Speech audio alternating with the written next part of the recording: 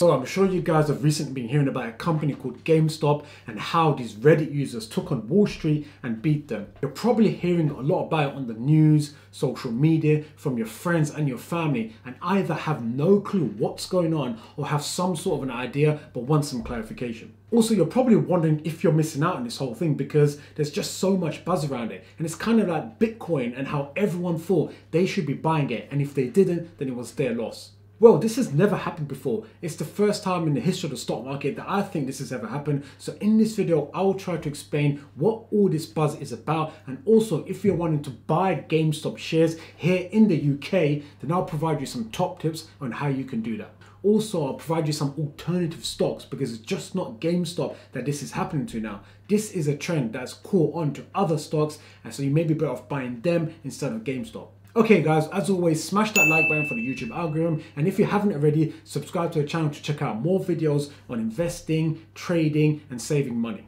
Right guys, if you already know what is happening and you just want to skip to the buying part, then in the video description below there's a timestamp, so just hit that and you can skip this. If not, let's continue. So what is GameStop? So GameStop is an American company who sell video games and equipment. So PlayStation games, Xbox games, PC games, etc. So it's an actual physical store all over America where you can go in and buy games, trade games, etc. So what's actually going on then? Well, during the pandemic, retail businesses like GameStop have obviously been badly affected as people are not going to the stores and buying games. Also, there's a trend shift where more and more people are buying digital games online. So much like back in the day when Blockbuster was selling DVDs and Blu-rays, and then Netflix came along and essentially ended the need to ever buy a physical disc. The same thing is happening in the gaming industry. However, people still do like to own physical games on a disc for many reasons, like sharing it with your friends or trading it in to buy another game, something you can't really do if you own a digital copy. So GameStop still has a chance to do business when the pandemic is over. So what has that all got to do with the stock market? Well, there are these Wall Street companies known as hedge funds out there who are heavily short selling GameStop shares. That basically means they are betting that GameStop will suffer more and more as a business and won't be able to recover, and as a result their share price will fall further. If that does happen, then these hedge funds will make a lot of money, and since they are putting a lot of money into short selling these stocks, they stand to profit a lot if GameStop continues to struggle. So it's in their best interests for GameStop not to recover. And it also indicates to other investors, other traders out there, that GameStop is not a good stock to buy and just to sell or not buy them at all. Short selling is a very common way these hedge funds make money. You may think it's immoral that they are making a ton of money from others who are struggling, but it happens all the time. And most of the time, nothing can be done. It's the same old story. The rich get richer, the poor get poorer. But a group of people from a web forum called Reddit, known as WallStreetBets, had other ideas in mind. They were not about to let these hedge funds get away with what they were doing, so they decided to get together and encourage people on social media to start buying GameStop shares, therefore creating a huge demand for GameStop. If people start buying the shares, then the share price will go up. Okay, and that means these hedge funds that betted the share price will go down all of a sudden find themselves on the losing end. Now they are the ones losing money as GameStop shares surge higher and higher. What then happened is even crazier. Retail investors, just like me, okay, who first started rushing into buying these stocks, start to make an absolute killing. All these people were making a ton of money. Everyone was making money except the fat cats on Wall Street.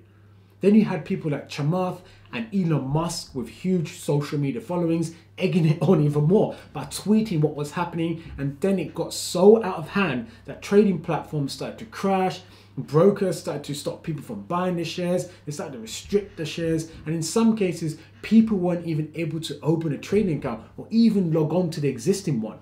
Now, this whole thing may not last very long as the government and the regulators could step in to put a stop to it. But a lot of us are going to try and ride this wave while we can. Now, if you're thinking about buying this stock, then please only invest money that you can afford to lose, because at this stage, it's just a gamble. Okay, now let's talk about how you can buy this stock here in the UK.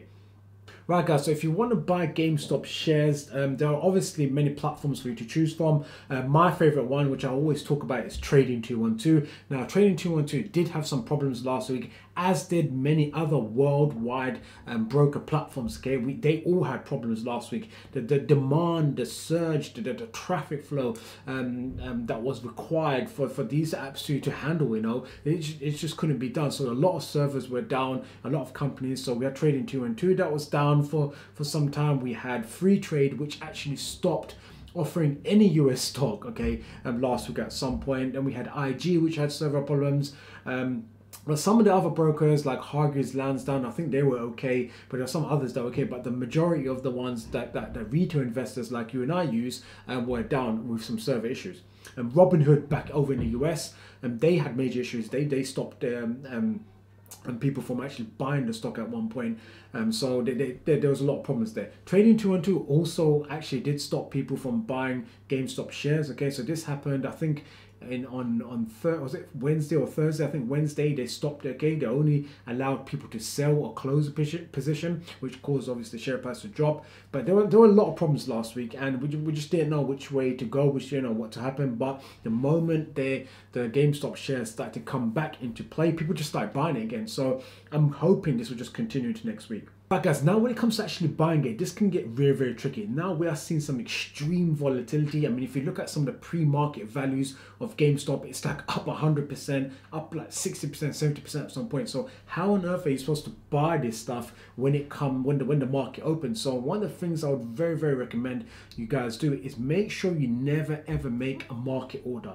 Okay, so what do I mean by market order? So market order is if you go into the app, let's say Trading 212, you go on, if you pick GameStop and you say buy, and you buy, let's say, £1,000 worth of shares, and you just you just hit buy. What would happen is that would go as a market order. It would go into like a queue, and the platform will try its best to try and execute that order.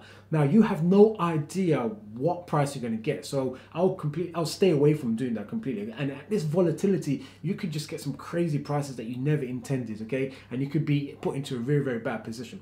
So only do limit orders, okay? So go to the limit option, select how much shares you want to buy, and then select the exact price, okay? So if for example you see the market open and it's bouncing between $300 and $400, so it keeps going from like 300 to 350 back down to 280 to 400, which is what we're actually seeing, okay? So try to get a price, or try to set a price which is closer to the lower end of that range, okay? So maybe at 300, 310, and that way the platform will try to execute that order exactly, and you'll get that exact price you wanted.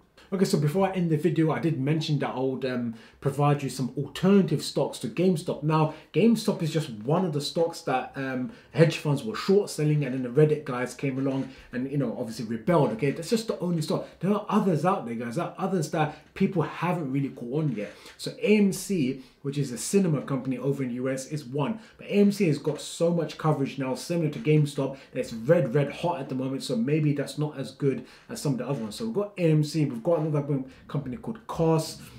We've got some others. I've got a full list here, okay? So guys, go check those out because they are not being restricted by any of these platforms yet. So when the volumes and the traffic does start going crazy, they might get restricted. So they might be a better option right now than trying to buy GameStop or AMC.